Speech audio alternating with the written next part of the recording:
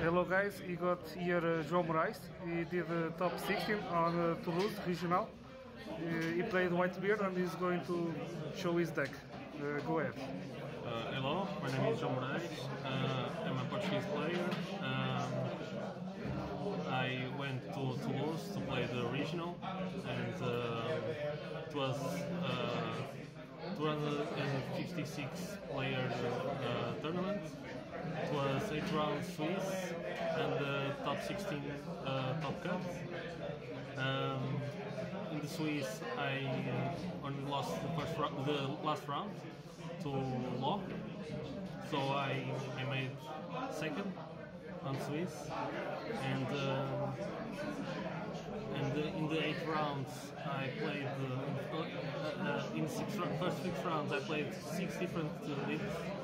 I faced Smoker, Kinemon, Zoro, Whitebeard,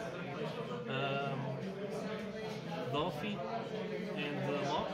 And the last round was to loss, and I lost to the last round, but I misplayed, but it's okay.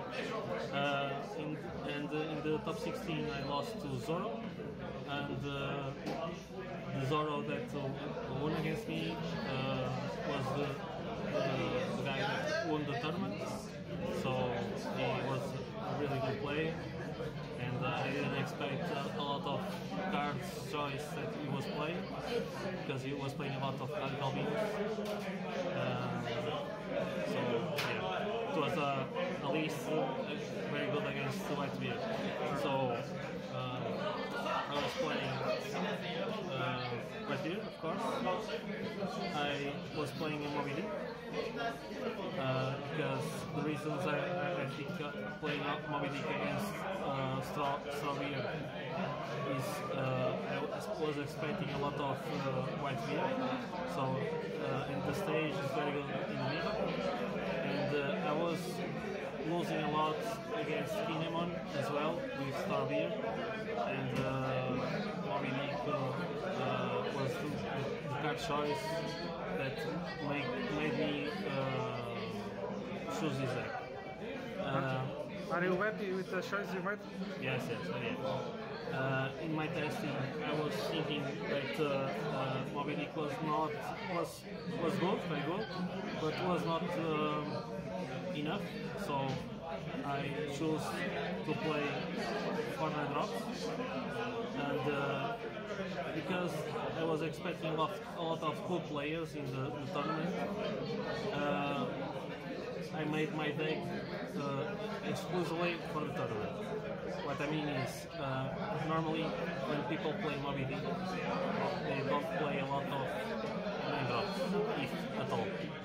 So I adjusted my list to play Moby Dick and Whitebeard, and the modification was I play a lot of 2K counters. I play 16 2K counters.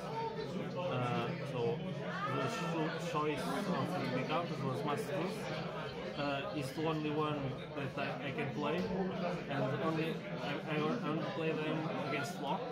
And normally in the last turn, so I can attack first with Mastus and kill a blocker, so I can attack for bigger numbers with Moby Dick. And of course I play for Joseph, but it's the other 2K counter I play normally. So yes, Rush, late game, for Thomas, because they have a lot of synergy with new gates and Vistas. I was playing 4 Vistas only. It was the only removal of the deck, and of course new gate and Master.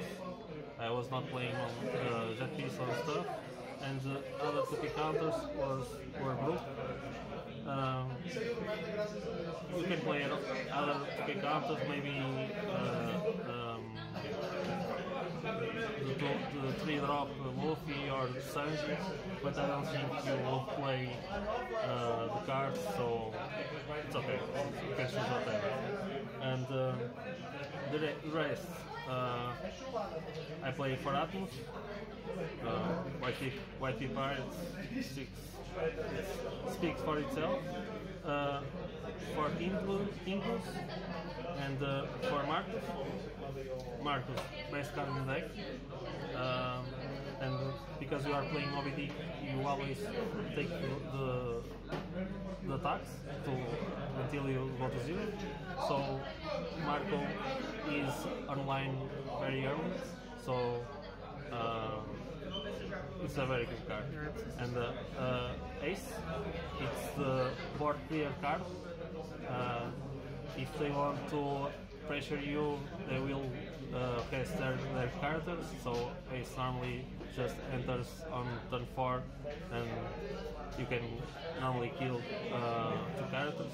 So his stats are very good too.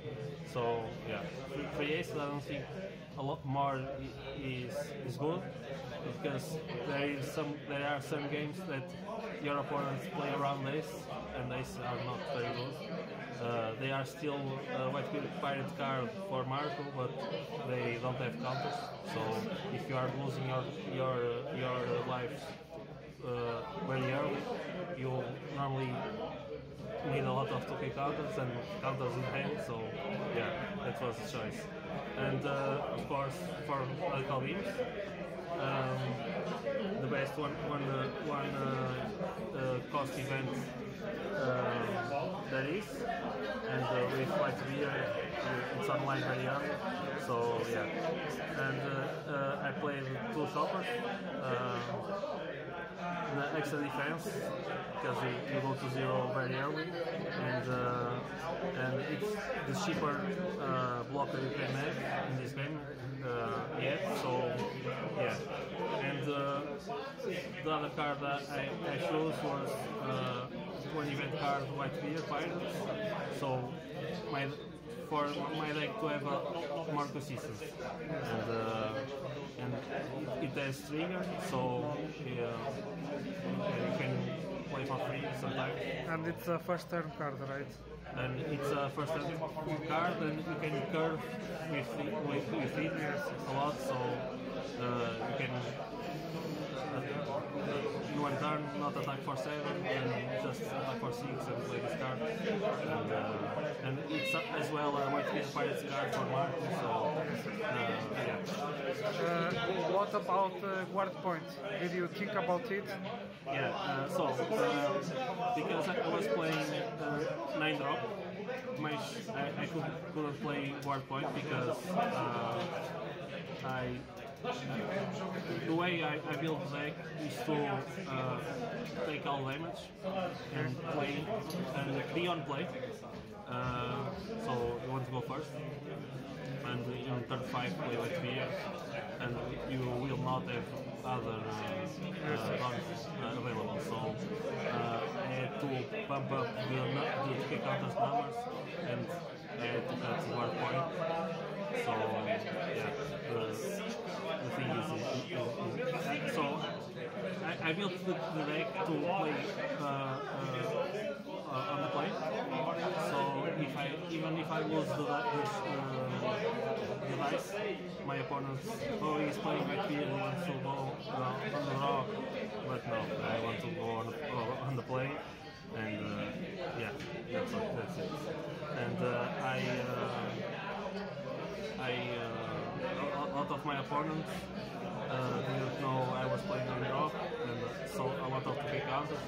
So I won a lot of rounds because they were not expecting the 9 drop in a Moby Dick deck. An example of that is the first round I played against Smoker, and he didn't play 4 drop Kuzan because he didn't thought he would need that, and I played 9 drop at turn 5, 9 drop at turn 6, and he couldn't play around because they want to have Kuzan available, so they can attack with Kuzan and play 10-drop Kuzan to kill the 9-drop.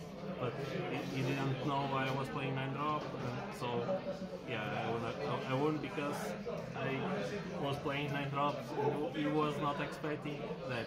So this deck is very good against good players, not that good against bad players because sometimes you have to bluff and play 9-drop on curve, and if they attach all dawns to the leader and attack you for 15, you are dead.